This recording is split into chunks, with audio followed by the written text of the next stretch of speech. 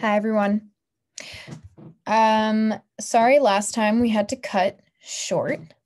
What am I doing? I wanted to make sure that I had everything looked over at least before diving into some of the more stigmatized portions of this lecture. So we're just going to immediately get started. Last time we'd left off talking about, what was it, antidepressants. So just as like a quick recap of this, we talked about typical versus atypical antidepressants and how typical antidepressants include things like SSRIs and usually will have a pretty straightforward action on serotonin reuptake inhibition.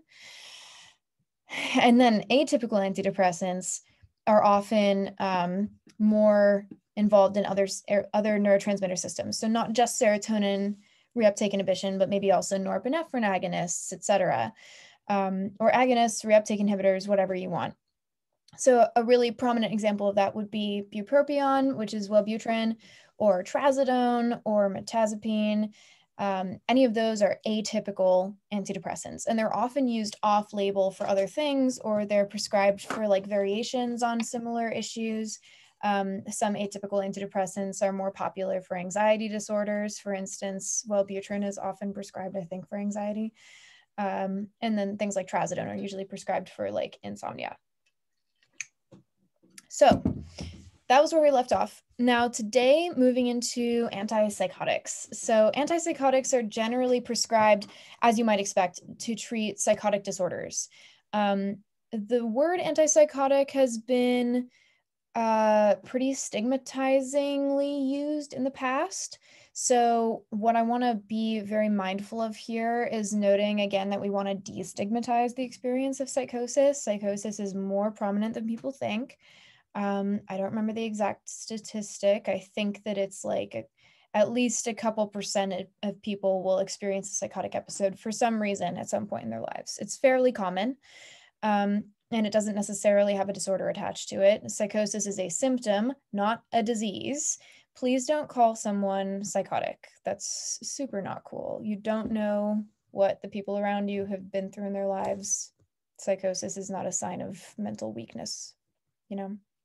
So, yeah, Wellbutrin for ADHD. Oh, interesting. I did not know that Wellbutrin was used for ADHD off-label. I would imagine it has to be off-label because there are so few ADHD medications actually prescribed.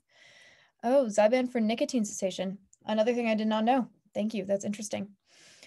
Right. So just to be clear, I don't remember. We haven't gone over the difference between psychotic and mood disorders yet. But just as a preliminary distinction between those, a psychotic disorder would, for instance, schizophrenia is probably the most quintessential psychotic disorder, right? However, and schizophrenia or psychosis in schizophrenia is characterized as a lack of lucidity about sense of self and environment. Something like bipolar disorder, though, which is a mood disorder, does not necessarily include psychotic elements of it. Bipolar disorder, bipolar 1, is characterized predominantly by having a manic episode, an episode of prolonged feelings of grandeur and capability, maybe increased activity, decreased need for sleep, increased socialization, making a lot of plans very rapidly, sometimes getting a little bit aggressive about it.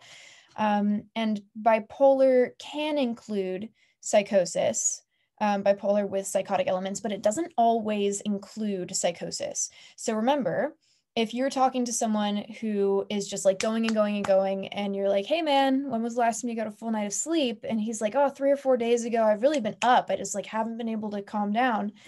Then that might be more of an indicator of some kind of mania and doesn't necessarily have anything to do with a loss of lucidity on the scale that would be required for psychosis to be present. So there is a degree of loss of lucidity with mania because often people that are manic don't necessarily really know that they're manic, or they have an idea of it but aren't fully aware of it. But with psychosis, often there will be like a very low degree of awareness of being not present. Okay, so generally antipsychotics are like the two that we're going to talk about here. There are plenty of things that antipsychotics are prescribed for outside of this, would be schizophrenia and bipolar disorder. schizotypal disorder, schizoaffective disorder are all different kind of like psychotic disorders that fall under this umbrella. We're just going to talk about the two main ones because it's easier. And antipsychotics are predominantly, typical antipsychotics predominantly act on dopamine. Now, this might come as a bit of a surprise to some of you who are familiar with the interactions that we're going to go over in a minute. Yeah, a lot of psychiatric medications, as you said, ORN, are used to treat a lot of different things. So just because this is the main use as prescribed, that does not mean that that's what this is limited to. You know, like a lot of people with different psychiatric disorders have been prescribed antipsychotics for different reasons. Some of it depends on what other medications you're on, if you have a certain set of symptoms, if you have comorbid disorders, which means multiple. All of these things will influence what you're prescribed. So since they work on dopamine, remember, dopamine is largely responsible for regulating motor control and reward. This issue of motor control is really important here because some of the side effects of antipsychotics over time can be things like shakiness, tardive dyskinesia. Oh my God, I hope I said that right. So that can be represented by like a tremor, involuntary motion, spasming, and in a lot of people, weight gain is pretty common. But there's also the issue of just like general sleepiness, your seizure threshold being significantly lowered, sexual dysfunction. But this issue of shakiness is one that's really important because antipsychotics can, in some cases, actually induce Parkinsonian symptoms. Remember, Parkinson's disease is largely predicated upon an, what's the word I'm looking for? Imbalance is too, it feels kind of hand wavy, but the dopaminergic system isn't working quite right in Parkinson's disease. There's not enough dopamine activity happening in Parkinson's disease. So there isn't enough, or wait, is it the opposite? No, it's the opposite. No, it's that way. Yeah. So Parkinson's disease, this lack of motor control is caused by a lack of dopaminergic regulation. So it's unsurprising that something that acts on dopamine like this could cause Parkinsonian symptoms, right? And that's a major reason why people don't like taking antipsychotics for a long time, is because of these neuromuscular side effects. There are just like things happening that are out of your immediate control that can be uncomfortable. So examples of typical antipsychotics would be dopamine antagonists. They antagonize dopamine. They make dopamine do less, basically. And atypical antipsychotics often, not always, atypical is a pretty broad category, will be antagonists at both dopamine and serotonin. So you can immediately kind of tell here that we're getting into pretty gnarly interaction territory with antipsychotics. Part of the reason that people would choose typical over atypical antipsychotics is because you can gain a significant amount of weight on atypical antipsychotics, but you might not have as many of the neuromuscular side effects because this action is more distributed to the serotonergic system as well. But then there's also the issue of libido loss. Like all of these things are just factors that kind of are in play when you're deciding which kind of antipsychotic to take. Now, an example that is kind of outside of both of these scopes is lithium. And lithium is a really important one to understand. I don't fully understand lithium's mechanism of action. I'm not an expert on lithium by any stretch of the imagination or psychiatric medications. You know, I have a cursory understanding of psychiatric medications. And when it comes to lithium, though, lithium is really big boy in terms of interactions. Lithium does not fully classify, to my knowledge, as either atypical or typical antipsychotic because it is an anti-manic medication. So it has a different application. It's often used for bipolar as opposed to schizophrenia because it is better at quelling mania. But that interaction can be quite serious. I'm going to talk about it as part of this. Are they antagonists or competitive binding? It's variable. It's variable. Generally speaking, the activity of dopamine is decreased, or with atypical, the activity of dopamine and serotonin is decreased. That's the gist of it, is you want less of that to happen. Now, part of this is because our working understanding of schizophrenia could be that there's an excess of dopaminergic activity involved in psychosis, potentially. You know, all of these things we're like, oh, we have such a good understanding after 100 years of medicine, and we actually just like don't know all that much about how these disorders arise. In the case of schizophrenia, though, that's part of the reason why we might see a decrease in symptoms following administration of a dopamine antagonist or a dopamine inhibitor of some kind. So antipsychotics, both kinds, lower your seizure threshold, sometimes permanently. That's a big deal. That means that the amount of excess activity in your brain required to cause you to seize, the bar is lower and lower, basically. Now, that makes them particularly risky to combine with SSRIs for that reason.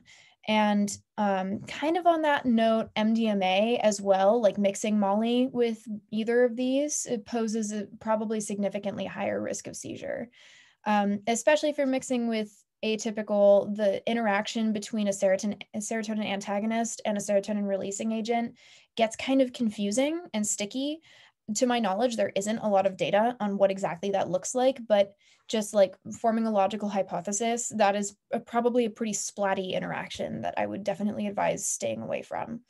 In the case of psychedelics, lithium, again, which is an anti-manic medication, not necessarily an antipsychotic, traditionally speaking, lithium is a big one here. A lot of people are on lithium. It's not like the most common medication. However, it is a significant enough risk that I'm going to mention it on its own here. Combining lithium and classical psychedelics almost always seems to lead to a really negative experience that often has pretty serious psychiatric consequences. I don't understand the mechanism for this. I don't know why that happens. The mechanism of action for lithium is really intense. It's all over the map. It's kind of crazy. So keep that in mind.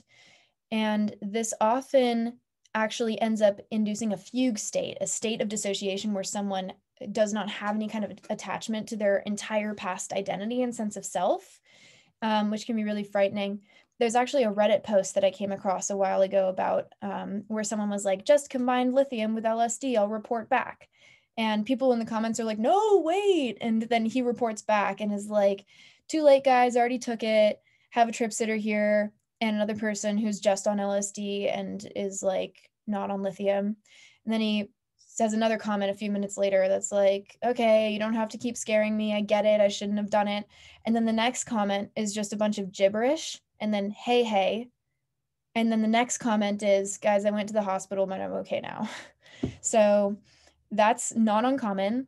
Tell your friends who are on medication for mania or psychosis to be aware of this, especially because for some people doing psychedelics, if you have a manic disorder or a psychotic disorder or a mood disorder, is no big deal or can alleviate symptoms. Sometimes for people with bipolar disorder, maybe. I don't know if that's a good idea. I would say generally, if you're predisposed to mania or psychosis, there could be a risk of those things being exacerbated by taking psychedelics from a psychological standpoint. Lots of connections being made, areas of the brain are communicating with each other that wouldn't normally, and that can lead to conclusions being drawn, meaning being implanted.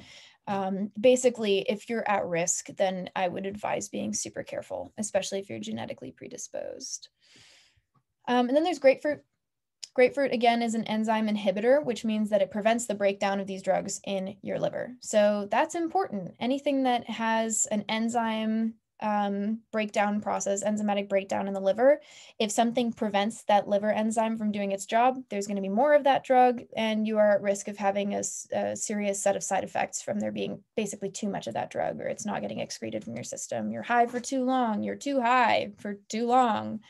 So it depends on the drug. But remember, if you're on that drugs wiki page, which is a good jumping off point, but don't take Wikipedia as gospel. There's a reason that you weren't allowed to cite it in elementary school if you are Gen Z like I am. Because yes, we had Wikipedia in elementary school. Please be aware of where to look for that. Look under the pharmacology, look under the pharmacokinetics, and then look for the enzyme metabolic pathway. If you see the letters CYP, CYP, then that's a good indicator that there is an enzyme that's going to break it down or that it prevents the action of. And you should take note of that when you're thinking about combining, even with something like an antihistamine. Like, you want to be really comprehensive before mixing. And alcohol, mixing alcohol with almost anything is not a great idea, to be honest. Alcohol is like kind of a globally risky mixture. All right, now taking a look at benzodiazepines. So benzos are anticonvulsant medications. This means that they suppress convulsant activity. They are used to suppress excessive brain signaling, which can lead to panic attacks or anxiety or seizures in some people. So usually, benzos are going to be prescribed for an anxiety disorder or a panic disorder. They're also prescribed off-label for insomnia, which I have beef with. Anxiety is commonly treated with benzos, which are GABAergic, right? They increase the effectiveness and the effects of GABA in the brain, similar to alcohol, but with their own unique effects profile. So this is going to be very sedating, make you very sleepy. It's not uncommon to get barred out and to just like pass out. People often feel like they literally can't feel their anxiety or they don't really care about their anxiety. However, benzos are notorious for a reason. And I have a lot to say on benzos. It's one of the few classes of drugs that I will state opinions on. Is that true? I feel like I actually state a lot of opinions. I claim that I don't. But benzos are really tricky because on the one hand, they can be incredibly important and life-changing for many people.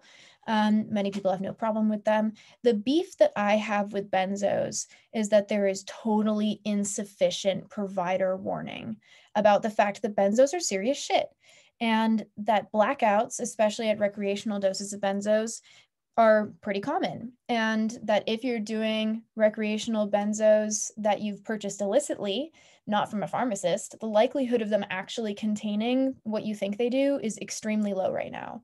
There are so many benzo analogs, so many of them. One of the most recent posts that we made through DanceSafe was about two novel benzos that have been around for a little bit, but they've been increasing in popularity recently. Clonazepam and, oh no, flubromazolam, I think, which really sounds like something out of the live action Cat in the Hat movie. You know what I mean? The Cupcakeinator. We watched that recently. It's just as bad as you remember. If you're unfortunate enough to remember it, it's just as bad. Yeah, so the benzo market, the illicit benzo market right now is like mostly analogs, to be honest. If you have a bar, then the likelihood of it actually containing alprazolam is pretty low right now if you're buying it anywhere from but a pharmacist.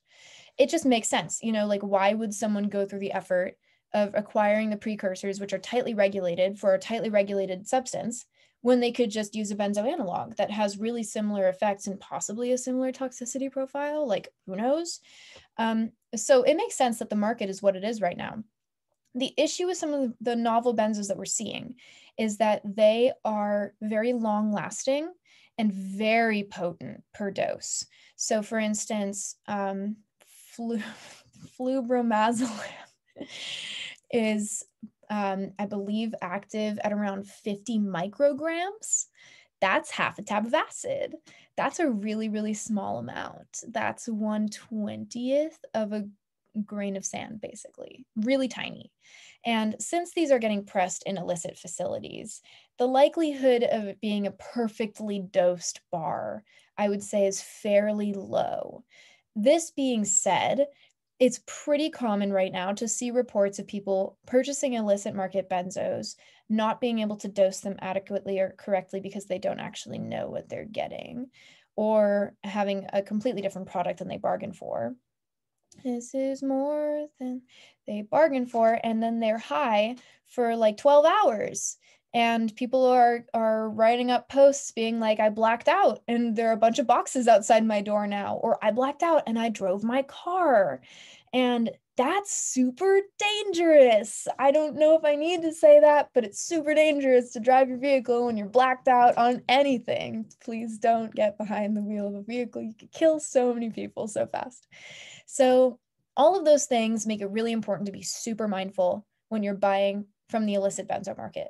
Now, I know that I haven't actually gone over what they do in case you're not super familiar. So basically, like I said, GABA agonists, similar effects to alcohol from a pharmacological standpoint, from a neurological standpoint. However, benzos tend to be quite a bit better tolerated in your body than alcohol is. Alcohol, your body kind of hates it for good reason. It gets broken down into something that's toxic, you know? So this GABA agonism, what's the danger with these analogs? Basically, super potent, super long lasting. You don't know what you're getting. You can't dose it correctly. It may or may not be distributed correctly through your pill. Like, it's a lack of informed consent. If you want to take a super high potency benzo, great, go for it. But you should know what it is. Otherwise, you could be at risk of really serious side effects without actually having any way of consenting to them. Now, the thing about benzos is that they're often prescribed off-label for insomnia, but there have been studies indicating that after 3 to 14 days, benzos aren't actually sleep promoting anymore after 3 to 14 days of continual use. In addition to this, there isn't very much evidence of continued anxiolytic effects, which means anxiety reducing effects, after 4 months of consistent use. That's a big deal because some people are prescribed benzos for years and years. Now, there have also been some recent studies that have shown kind of that SSRIs and benzos tend to have similar rates of efficacy for treating anxiety. And while benzos can totally be pretty well tolerated when used occasionally or used for short periods of time, using benzos for like months and months and months was never supposed to happen. Like, that's a prescriber negligence issue. That's the shit that I have beef with, you know what I mean? When we're looking at the relative harms chart here, benzos fall approximately smack in the middle, with a lot of it pertaining to drug-specific impairment and mental functioning and dependence. And this is one that we're really going to get into the meat of, because dependence and benzos is a different kind of animal. Benzodependence, actually, we'll get to that in a second. So some major types of benzos include, probably everyone's most well-known, is Xanax, Xanibars, alprazolam, Xans, whatever. I'm so hip. Klonopin, clonazepam, Valium, diazepam, Ativan, lorazepam. At least they're consistent, right? Ambien. Just kidding. Zolpidem. I'm not as familiar with Ambien.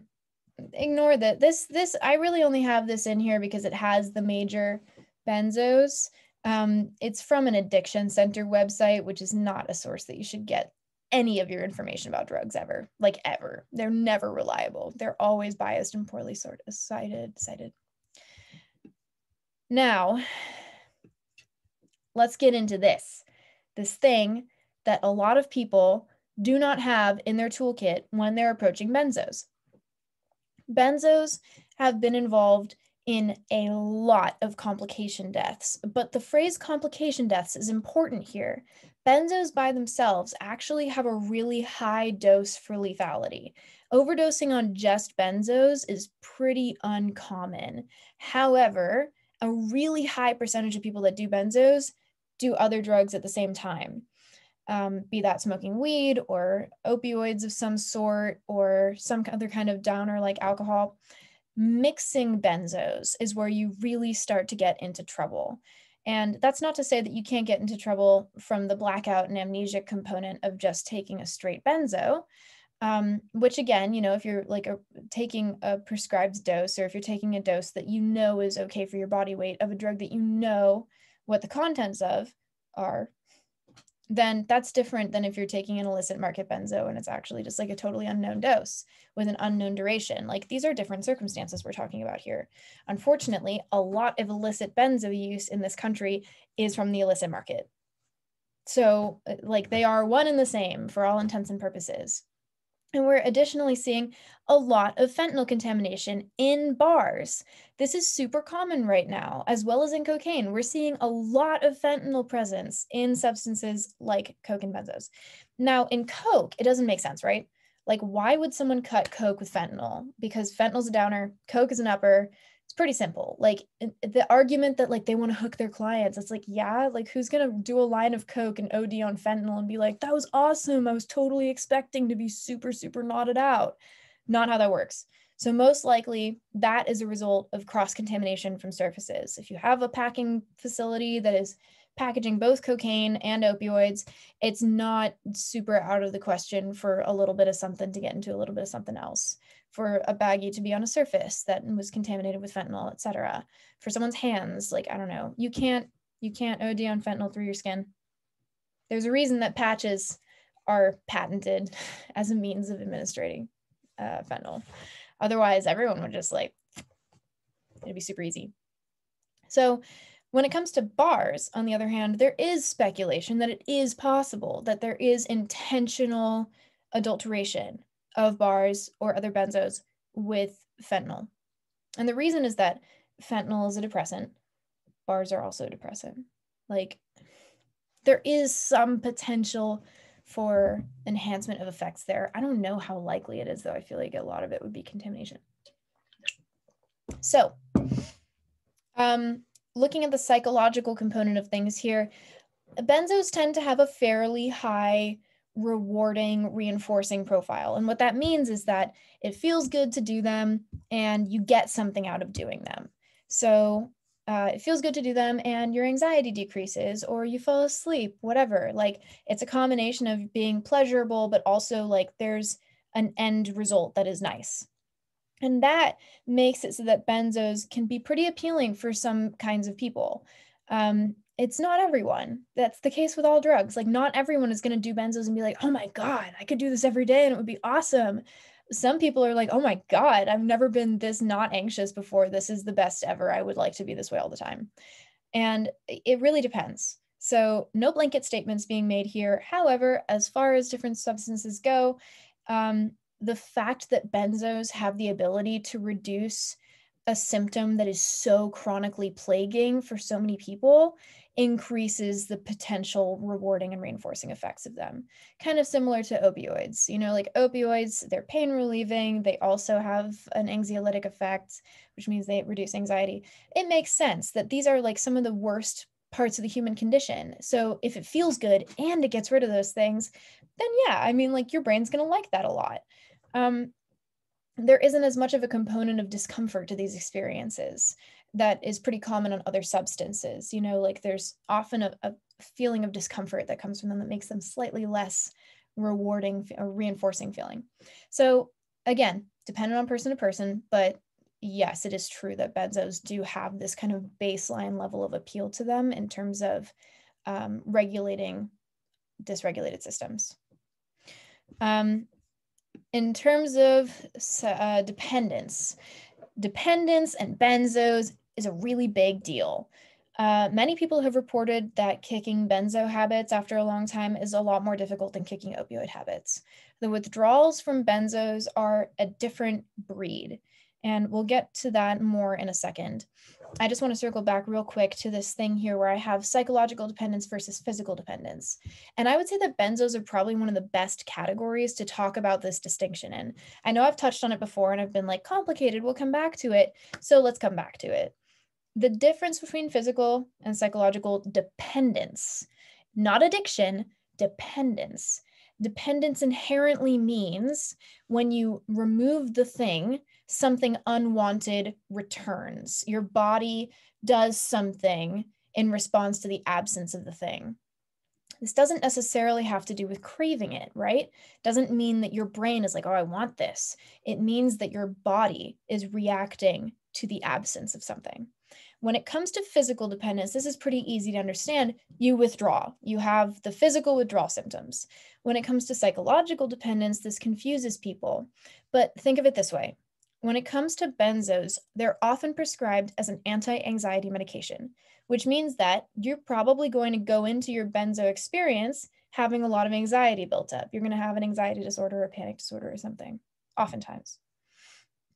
Psychological dependence means that when you remove the presence of benzos, those unwanted things that you were previously getting rid of return in full force, which means that you can have very severely increased prevalence of anxiety, of panic attacks, etc., really bad insomnia after you stop taking benzo, even if you're not craving it. That's the psychological dependence component. Does anyone have questions on the distinction between physical, psychological addiction?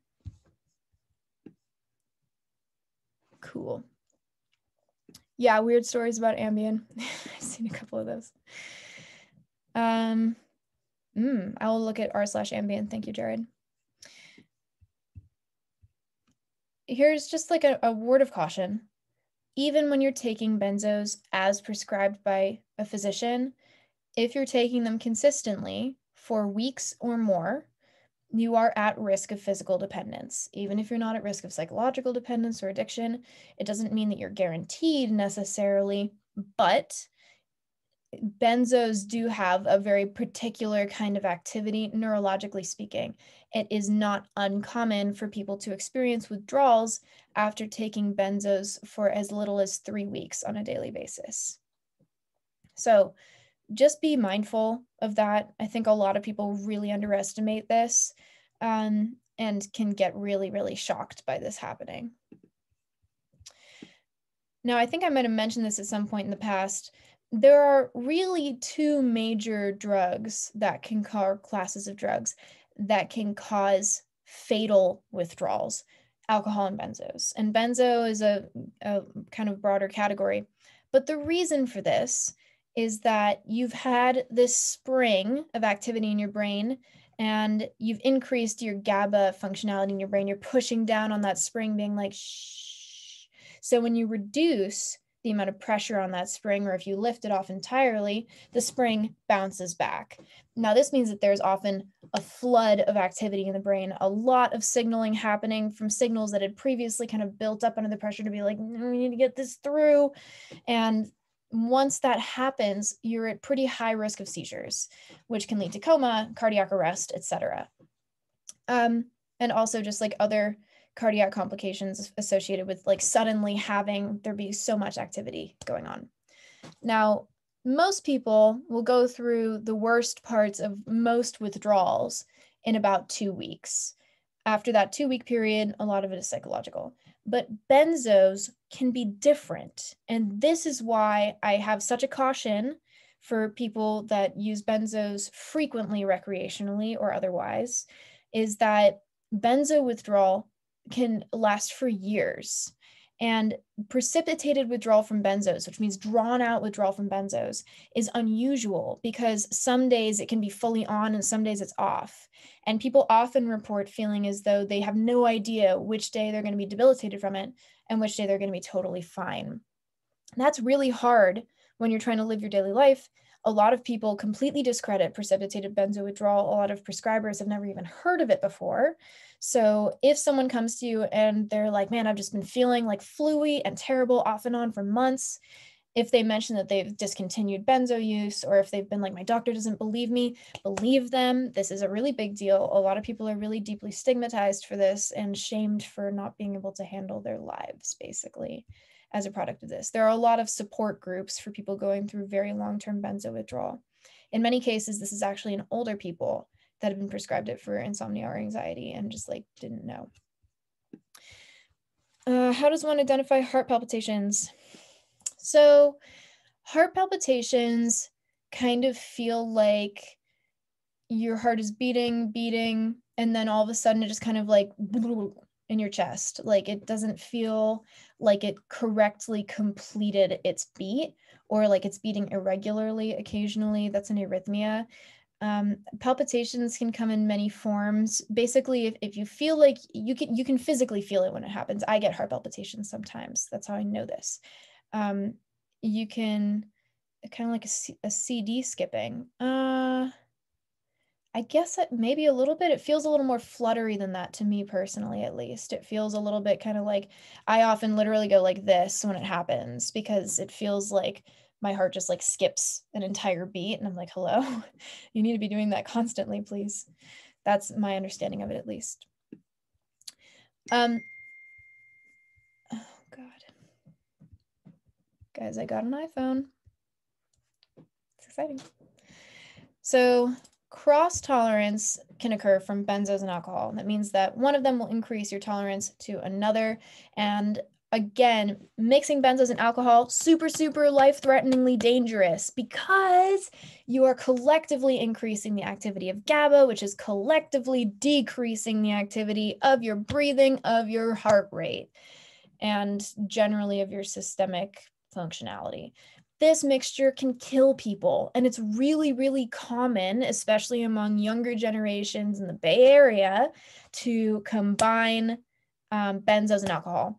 This is super serious. If you know anyone that is considering mixing benzos, opioids, alcohol in any permutation or combination, that is a life-threatening thing that they are doing. So super major harm reduction thing to know. We're actually going to kind of ignore this. This is from like 7 years ago, but generally there were a lot of people, especially older groups, that went to emergency rooms for benzo-related complications. There is a huge culture around benzo use. Like, benzo use has been glamorized and what's the word for when it's normalized as like a constant recreational thing by so many major figures, particularly in hip hop and rap. I'm trying to think of what other genre is really big on benzos, but literally stuff like this, like jerseys for Xanax, Adderall, and Vicodin, you know, like very, very caricaturized almost. And people genuinely have no idea. It's kind of similar to lean culture, of how people genuinely don't realize that lean is an opioid and that you can become physically dependent on it and withdraw from it. Like, people have no idea. So I'm keeping an eye on this. I hope that you are as well. You know, we have literally Lil Xan, like, is so popularized. So popularized. Now, to take a look finally at addiction. Now, according to NIDA, which is the National Institute on Drug Abuse, which is not my favorite resource for so many reasons, I, in fact, will pretty much never pull information from there unless it's like graphs that's just purely based off of like quantitative data from emergency rooms, whatever. But they define addiction as being a chronic relapsing brain disease that is characterized by compulsive drug seeking and use despite harmful consequences. And this is the major key phrase here, is despite harmful consequences. Now, this is American Studies Addiction Medicine, oh my God.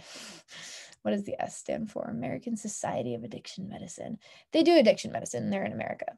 According to these guys, this is, I don't bother to remember the names of people whose politics around drugs I consider to be questionable, just to be clear as to why I don't know the acronyms of these things that I'm reading right now.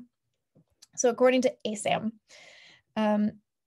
addiction is inability to consistently abstain from using drugs or seeking the stimulus, impairment in behavioral control, diminished recognition of problems with one's behavior and interpersonal relationships, and a dysfunctional emotional response. I think that this definition is quite a bit more comprehensive than this one personally, but that's just me. Now, when we're looking at addiction as considered to be a disorder of the brain's pathways, and I'll come back to why this isn't the whole story in a second, we need to look at the, like I said before, is it rewarding and reinforcing? Rewarding, it feels good. Like, you feel like you accomplished something. You got something out of it. It was a success. It feels like success. And reinforcing is like, I would do this again for one reason or another. Those are the two R words that go into what is typically defined as being addiction. Now, the thing about this is, that's the disease model of addiction. It basically says if you're chronically exposed to this stimulus, this thing that has an addictive property to it, then your brain chemistry will change over time in response to it to be super sensitized to that thing. That's the addiction model, the disease model of addiction. And that's all well and good, because that does happen. You know, we do see changes in brain structure in response to chronic exposure to addictive stimuli, be that substances or sex or gambling or anything that is rewarding and reinforcing. It can really be like so many things, like porn, for instance. But it's just not that simple. And recognizing that it's not that simple is super important, because I've mentioned this before. If we look at addiction as being exclusively, oh, my brain chemistry has been permanently altered because of this thing, I cannot help what's happening right now because my brain chemistry is altered. Like, on the one hand, it is true that once your brain chemistry is altered, you cannot just like snap your fingers and have that be over. On the other hand, that can often be used as a means of basically instilling learned helplessness, but like on a systemic level in people, and being like, you have no control over anything. And this can make people feel really weak and really helpless and really stuck. So on the one hand, it's important to recognize, like, yeah, people are struggling really fucking hard. If your brain chemistry is against you, any of you here who have a diagnosis of any kind will know that if your brain chemistry is against you, it's really goddamn difficult to get anything done, like way harder than you might expect, and can be really hard to empathize with. Like, fingers up if you've ever been diagnosed with something that people have not been able to understand as being, like, you don't actually have to put your fingers up, but respect if you do. If you've been diagnosed with something where people have invalidated the fact that it could actually have real influence over your behaviors on a subconscious and involuntary level, like, it sucks when people are invalidating like that. It sucks when socially you are invalidated like that. That's just for psychological, like more traditionally psychological disorders like depression or OCD or anxiety or whatever. But when it comes to addiction, people are either put in the camp of, you brought this fully upon yourself, it's 100% your responsibility and your fault, you are weak, there is something wrong with you, you could have done something about this and you didn't. Or the camp of, you are completely out of control of your own actions and you need to surrender to a higher power. Do either of these work independently? For some people, I guess, like outliers, sure. That's why I have problems with the lack of availability of anything except 12-step programs that basically say you need to be abstinent from all drugs and you are completely helpless. But there is a middle ground to be reached here, which is basically the psychosocial model of addiction. And this means that there are many things that contribute to whether or not you are vulnerable to this change in neurological pathways, and that contribute to whether or not you are prepared with resources to actually do something about those neurological pathways. Like, the level of susceptibility a person has to addiction as we recognize it is largely dependent on their environment, but also dependent on genetics. So we can't look at this as just a, like, okay, this person is here, they have this relationship with this thing, period, that's it. Like, what are they going to do about it now? You have to look at the history, and you have to look at what is going on in this person's life and mind outside of whatever the problem is. That might sound obvious to you, but apparently it's not obvious to the vast majority of people, because all anyone ever wants to talk about is the drug involved.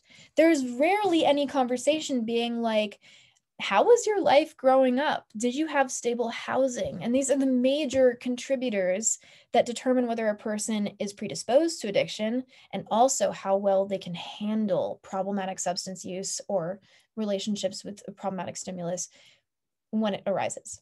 Your community is a major part of this. Many of you have heard of Rat Park, and I know that Rat Park is controversial. It basically was one rat, bottle of water, bottle of cocaine, bottle of heroin, and the rats would often just like gorge themselves to death on the drugs if they were alone in a cage and die. But if you put that same rat in this like rat paradise, and there were lots of other rats and stimulation, none of the rats died.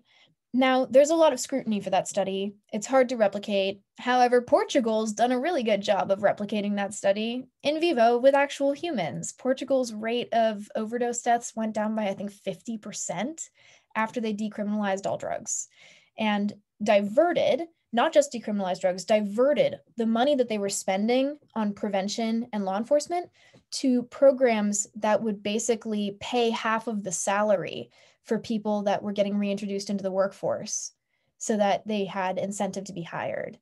Like, that is Rat Park in real life. That is looking at the real reasons for this. So having a social connection and network, having things to bond with. If you are not able to bond with your environment and seek pleasure and expansion and actualization from your environment, then of course you're going to look for what is rewarding. Your brain will seek out what provides you with a sense of comfort and stability and euphoria and like a journey, you know, like it's natural that that would be the case. And then there are finances. Something that people do not take into consideration is the fact that poverty is a major, major stressor on mental health, on physical health, on your ability to find stable housing, which again, housing is a major, major stressor. Even if it's just like you live in a mansion with a bunch of really abusive, shitty housemates, you're going to suffer. If you're suffering, what will you bond with? Now, this question of bonding is an interesting one and doesn't necessarily have a huge body of science behind it, but it's just an encapsulation of this subject as a whole. This concept that it is not as simple as the individual. This is a holistic thing. It is a psychosocial model. Let's take a look at this pharmacologically. Welcome to 2-Minute Neuroscience, where I simplistically explain neuroscience topics in 2 minutes or less. In this installment, I will discuss the reward system. The reward system refers to a group of structures that are activated whenever we experience something rewarding, like using an addictive drug. When exposed to a rewarding stimulus, the brain responds by increasing release of the neurotransmitter dopamine. Thus, structures that are considered part of the reward system are found along the major dopamine pathways in the brain. The pathway most often associated with reward is the mesolimbic dopamine pathway, which starts in an area of the brainstem called the ventral tegmental area, or VTA. The VTA is one of the principal dopamine-producing areas in the brain, and the mesolimbic dopamine pathway connects it with the nucleus accumbens, a nucleus found in a part of the brain that is strongly associated with motivation and reward. That's called a big dopamine area. When we use an addictive drug or experience something rewarding, dopamine neurons in the VTA are activated. These neurons project to the nucleus accumbens via the mesolimbic dopamine pathway, and their activation causes dopamine levels in the nucleus accumbens to rise. Another major dopamine pathway, the mesocortical pathway, also originates in the VTA, but travels. Okay, this is maybe a little bit advanced for what we're doing right now. If you're curious, you can look back in the lecture if you want to know more of the actual neuroscience behind it. Welcome to 2-Minute Neuroscience. Now, oh my God, I'm looking at the chat. 1 drink equals 3. Whoa, wow. Yeah, that's real. A frat at the college that I left that apparently got Quaaludes shipped from South Africa so they could spend less on alcohol. Wow. I have a taco addiction. I'm sorry to hear that. Sounds, oh no, I was going to say sounds corny because of corn tortilla, but I realized in the process of saying the word that it was going to be a really terrible joke. Yeah, it is very much like nature versus nurture. And as with nature versus nurture, shockingly, it's both. It's both of those things, which we'll come back to in a second. Now, here's some funky shit, and this is kind of an out of left field, like this, you just shouldn't internalize this as the be all and end all of addiction. This is just an interesting biological thing that I think is cool. So you have this protein in your brain that causes changes in the genes related to neuron growth and reward. So it changes the way that your brain decides when and how and where to build new neurons, basically. So when you have an excess of delta phos B, which can happen from certain drugs causing delta phos B to become overexpressed, this basically means that you are expressing an increased stimulate. You're stimulating your brain to produce dopamine neurons in response to certain things, in response to certain ways. So for instance, here is your dopamine neuron, and then here is, after a while, you basically have these genetic changes in how your proteins decide what to make dopamine neurons responsive to. Basically, in a nutshell, this means that the theory is that there's a potential link between certain substances that cause an increased expression of this protein, more of this protein, and making that protein say, okay, we're going to grow new neurons that really like this thing. Basically, this thing causes the protein to be expressed, and therefore the protein is like, oh, that, yeah, we like that. Which means that there might be areas of the brain that are more densely populated with dopamine neurons that really like a specific thing. They're really responsive, very sensitive to a specific thing. Now, again, this is not like a broad explanation of like, oh, this is what addiction is, but this is just one example of how this might be seen on a neurobiological basis, is basically an increased sensitivity of dopamine neurons to a certain stimulus. Brain likey, much more. Brain identify thing and say, oh, this is excellent. It makes me release dopamine. In case you are curious, let's hear firsthand what someone says addiction feels like. Try and think about not eating. Your brain's trained in the knowledge that it needs fuel to keep your body alive.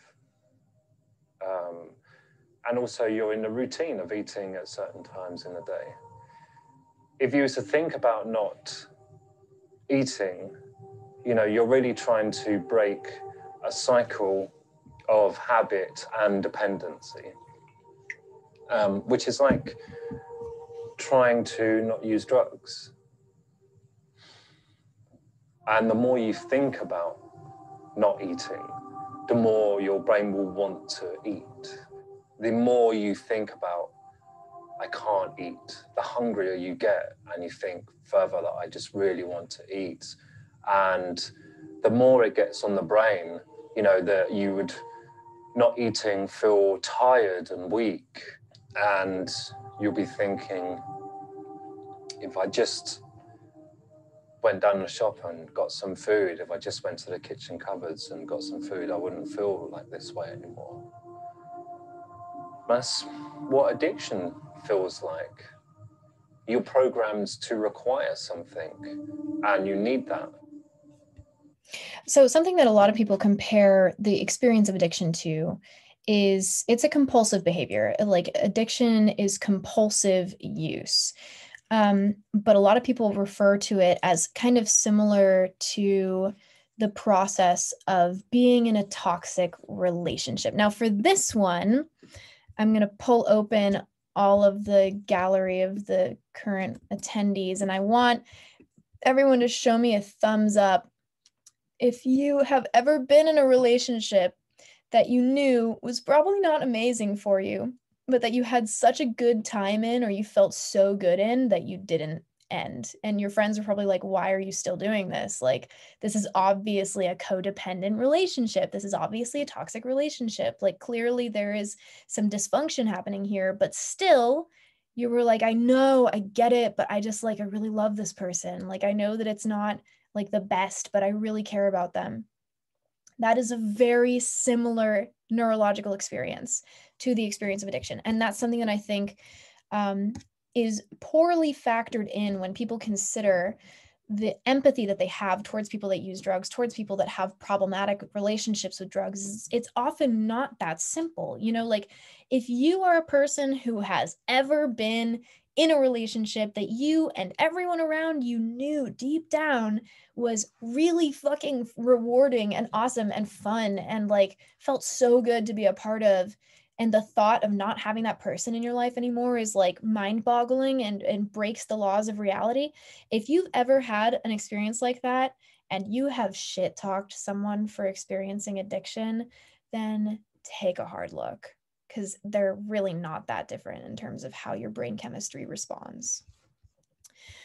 Does this suggest that hypothetically an ADHD medication could permanently increase your brain's sensitivity to dopamine, thus possibly even diminishing ADHD symptoms after stopping use? I don't know. I think it's possible. That would make sense to me logically. The idea behind a lot of ADHD medications, especially pediatric ADHD medications, is that amphetamine has actually been shown in the past to reduce ADHD symptoms in kids through their adolescence very effectively and reliably. So kind of similarly to our theory about how SSRIs basically make your brain have its own natural antidepressant effect by reducing transporter production, it could be kind of a similar mechanism there. I don't actually know for sure. I would have to look. Breaking up and PCP withdrawal have the exact same chemical reactions.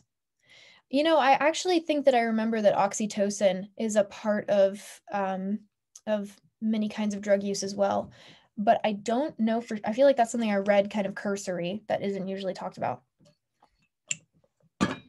Yeah, a lot of people view it like a breakup. A lot of people view kicking a substance like a breakup. So going back to nature versus nurture, this is a guesstimate, you know, approximately half of people have addiction vulnerability based on genetic predisposition, and another half of people might have that vulnerability due to environmental predisposition. And this can mean exposure to substances. This can mean dysfunctional emotional states, dysfunctional physical states, dysfunctional housing states, impoverishment, systemic injustices is a really huge one that people do not take into consideration.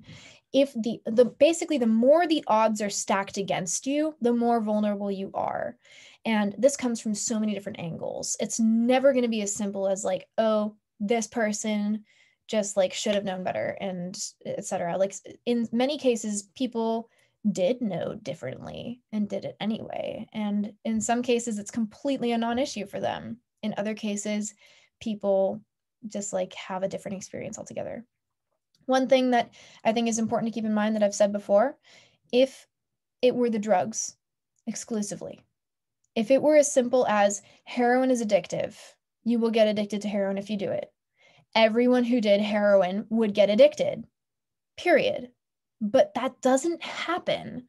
Inherently, that means that it's not actually the drug. It's all of the factors that make you more or less vulnerable to a problematic relationship with a particular substance. Okay, then drug dependence. We'll just go over this real quick. I guess this will take the whole time. Next time we're doing psychedelic counterculture, which I'm very excited about. Psychedelic history, psychedelic counterculture, kind of getting into the more obscure things like psychedelic fish. So drug dependence is basically withdrawal of some kind. It means that your body has become accustomed to this thing, it no longer has this thing, you experience physiological or psychological withdrawal. We already went over this, so I won't really go into it too deeply. Basically, this can be split into withdrawal symptoms or tolerance. And tolerance is you need more of it for it to have the same effect.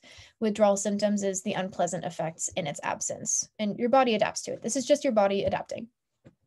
So the overlap here is that addiction ultimately will result in altered brain chemistry, where there's a lot of seeking, compulsive behavior, a lot of like obsessive thinking. And then there's dependence, which is your body or your brain have adapted to it and it will not function correctly without. Okay. Is that everything? Yeah. And we're right on time tonight. Yeah, so next time we're going to talk about psychedelic counterculture and cultural history, which I'm very excited about. We're going to start to touch a little bit on some of the funkier, more hidden stuff. So that was the end of the spotlight specifically on how the stuff works generally. And we're going to start now moving into like the histories, the politics, the dirty little secrets, the corners and niches of drugs, and get a little bit more specific with what we're talking about. So I've been kind of not super active on Discord recently because it's been kind of a mess over here. But I will try to respond to everything as soon as I can. And other than that, feel free to reach out and nudge me. Just always nudge me if I'm not responding. And I will see you guys on Thursday.